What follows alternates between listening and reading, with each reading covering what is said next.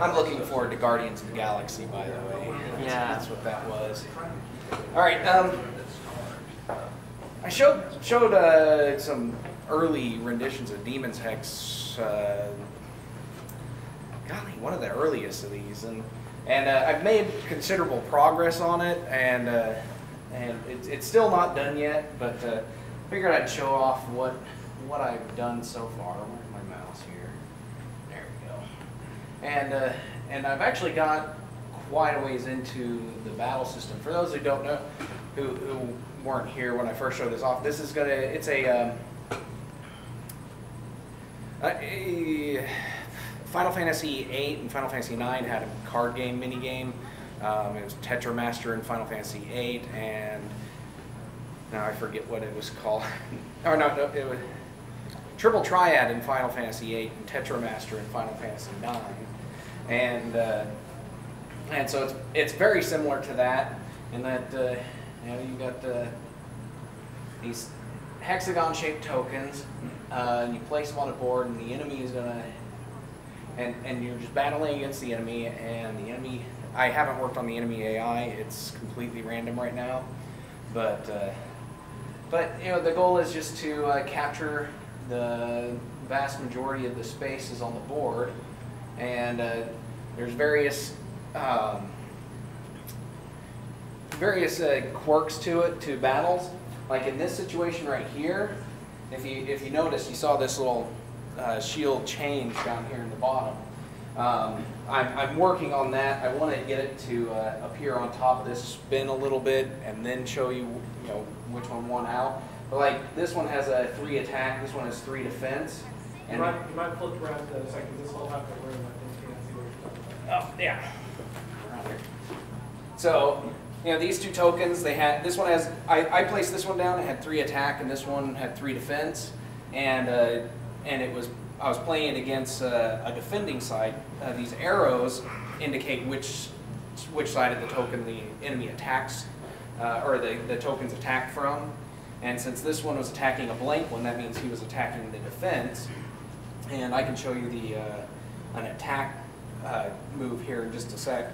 But and so this one spun an indicator, that the enemy had a 2 in 3 chance of successfully defending the attack, and I had a 1 in 3 chance of successfully taking it, and I actually won. And if I attack do a move against an attack side, that ratio is flipped in favor of the attacker, and I can show you that here real quick. And we'll see if I actually win. So like this guy right here and these 2, they're going to face off 2 arrows, so both their attacks are going to go against each other, and I actually won. So it's a pretty simple concept. I'm working on other aspects of it, like elemental properties and spaces with boosters. Like a space will have a +1 defense or a +1 attack, and so there'll be different aspects to that. And there's also each board is going to have a random set of walls. So like these gray bars right here mean that you can't attack in those directions. If the enemy placed a token here, they wouldn't be able to affect either of these 2 tokens. And that just adds another element of challenge and strategy to the game. And we'll just finish this up because I won, because the enemy is not very good right now. And I'm working on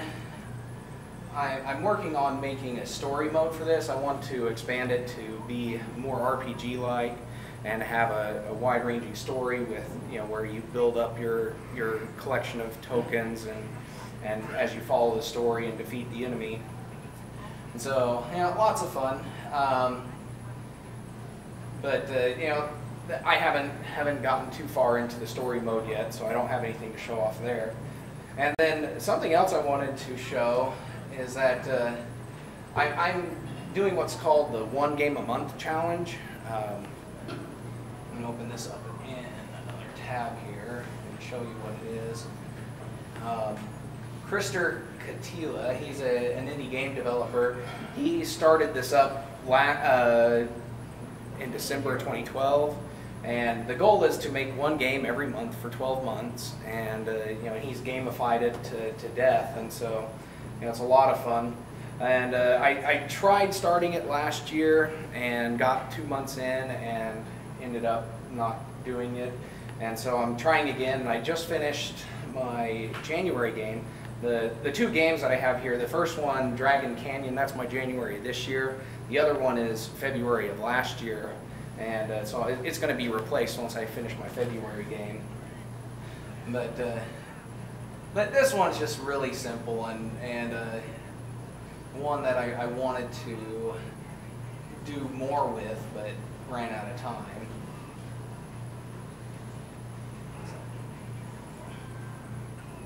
And this one is just a simple vertical shooter. And you got 4 different dragons you can pick from. They have their own fireball projectile. And I was experimenting with enemy behavior. I have a few more ideas in there, like the vampire bats just kind of go back and forth. The red imp guys, they come off the sides. The black demon guys, they come from the top. And then there's these little death guys that appear below you, and they'll kill you if you're not paying attention.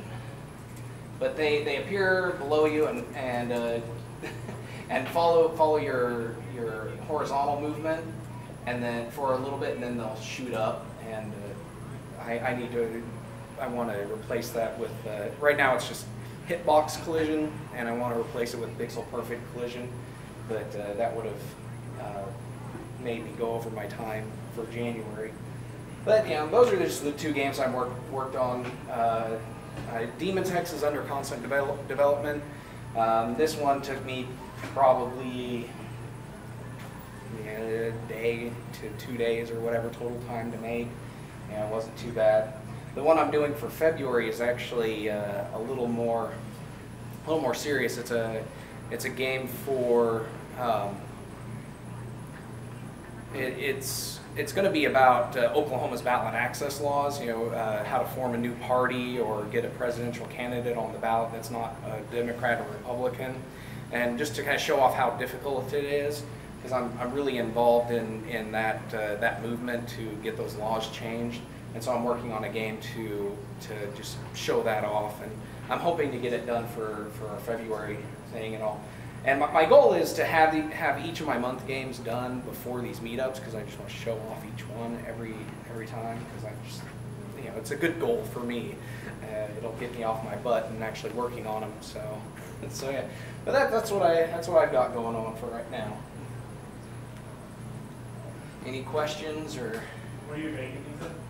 I am using Haxflixel or Haxflixel, however you want to say it. HAXE. The language is similar to ActionScript, but it's a cross-platform library. It exports to Flash, to iPhone, Android, desktop for Linux, Mac, and PC, and then a couple other targets. I don't know. JavaScript. Yeah. They've got HTML5. JavaScript exports now, and I don't know if it has Windows Phone or not. I'd have to double check that one, but yeah. So it's just I really like it. It's a good library, and it's something that meets my needs for 2D game development. Anything else? So